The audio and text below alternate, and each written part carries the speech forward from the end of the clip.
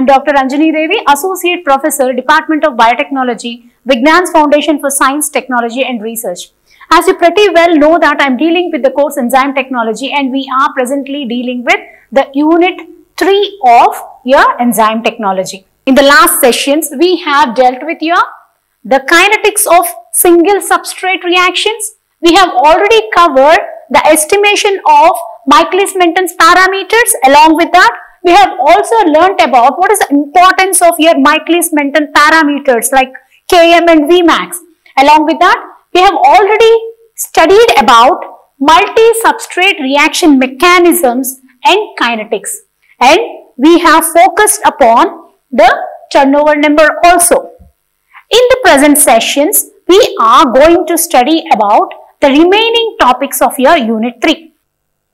So, in the previous session, we have discussed about your various sorts of inhibition processes. We have discussed about your competitive inhibition, uncompetitive inhibition and non-competitive inhibition process. Now, we are going to discuss about allosteric inhibition. This is another type of inhibition process, that is nothing but your allosteric inhibition. What's happening here? It's nothing but some enzymes possesses additional sites. I've told you that normally the enzymes will be having a site which is nothing but the active site, where generally the substrate molecules comes and binds to it. Besides these active sites, enzymes are also containing some other sites which we are calling them as allosteric sites. So, some enzymes possesses additional sites other than the active sites which we are referring as allosteric sites. These are unique to the protein molecules. These allosteric sites are unique sites on the protein molecule. Moreover, there are different types of allosteric substances. We are calling them as allosteric effectors. Allosteric effectors. Those are nothing but the substances that binds at allosteric sites and regulate the enzyme activity. The substances which are binding to the allosteric site of the enzyme and regulating the activity of the enzyme, we are considering them as allosteric effectors.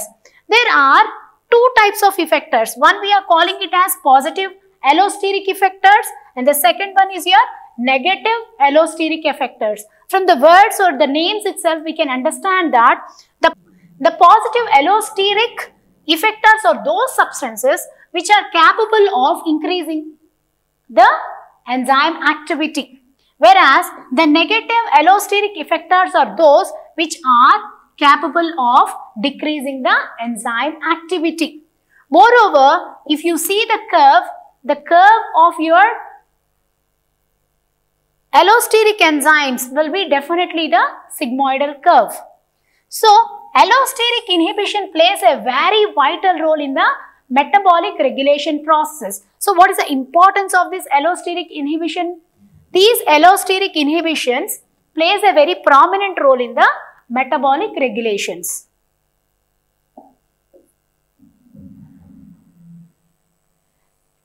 Let me explain you. These inhibitors are actually not the substrate analogs.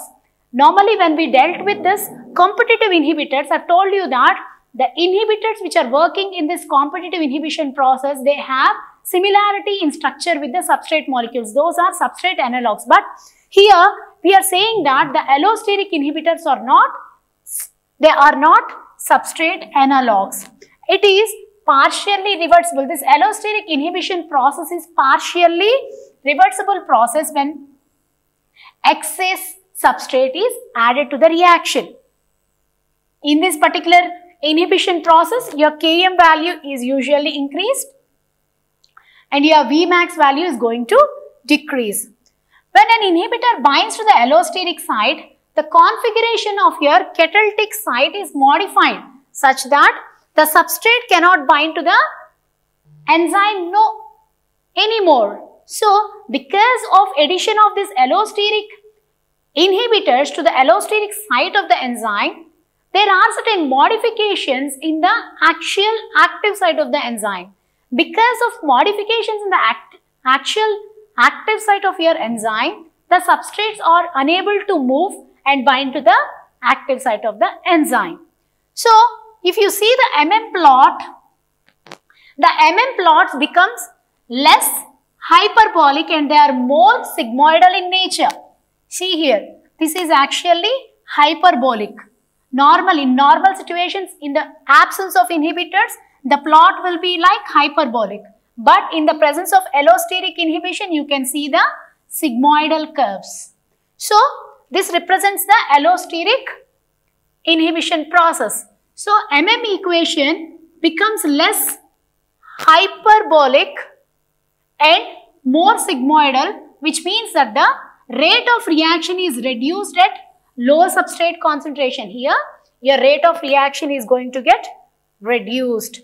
The mechanism of allosteric inhibition may involve the interaction between the enzyme as well as various subunits of enzymes. That means your mechanism of allosteric inhibitions involves the interaction between the various subunits of your enzymes, because of which, when if at all you consider, and I've told you that enzyme is a polymer, it's nothing but a protein. So when you consider oligomers, we just separate the oligomers into monomer units. Definitely when the oligomers are getting separated into monomer units, there will be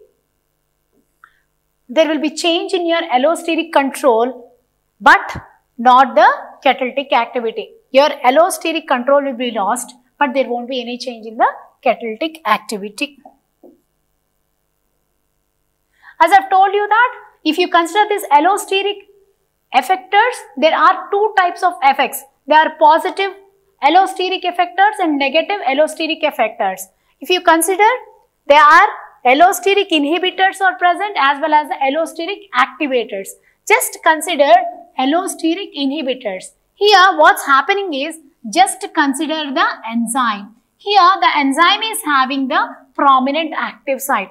Because of inhibitors, if once this inhibitor is going and binding to the allosteric site of your enzyme, definitely there will be alterations in the active site of enzyme, and because of which your substrate is no more going and binding to the active site of enzyme. Because of addition of this inhibitor to the allosteric site of the enzyme, there will be change in the active site of enzyme, because of which your substrate is no more can bind with the active site of enzyme. This is in the case of allosteric inhibition process. Coming to this allosteric activation process, once this inhibitor, we have to now call it as an activator. Once this allosteric activator is going and binding the allosteric site of the enzyme, the active site is altered in such a way that they are going to bind to the substrate molecule. So, there is effective production of your product. I want you people to work out these questions so that you can assess yourself how much you have understood from today's class. Moreover, you can refer to these references. This is a textbook and this is a slide share. So, you can refer these particular references in order to gain more. Thank you.